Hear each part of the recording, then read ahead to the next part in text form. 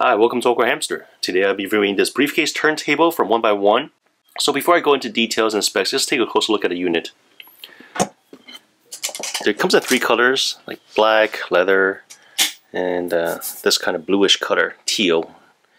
The speakers are right up here. On the side over here, there's the number of options. Here's a volume, and here's the headphones, DC input, audio output, and a line in right here. And not much else on the side, back. The unit is very lightweight. On the bottom, it's got 4 non-slip rubber pads. Alright, once I open it back up, so here's a little cover to protect the needle. Here's a lock it in place. Now there's also an arm handle here. I can raise it up, have it lower down. Auto stop. Here I can adjust the speeds, 33, 45, 78.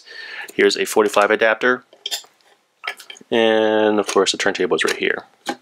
Here's a power cable. It is universal, 100 to 240 volt input, outputs at 9 volt, 0.6 amps. And the length of the power cable is about 5 feet. Because of copyright protection, I can't play my vinyls, but I can still demonstrate the audio quality of the speakers. So I'm going to turn the volume all the way up and just play some music.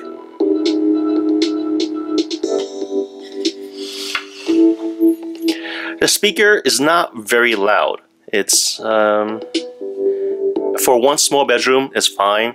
But if I were to play this like in the living room, people's conversation would definitely tower over this.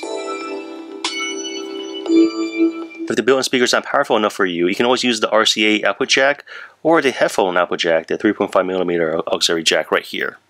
Personally, I like the unit a lot. I love that I can start playing my vinyls again.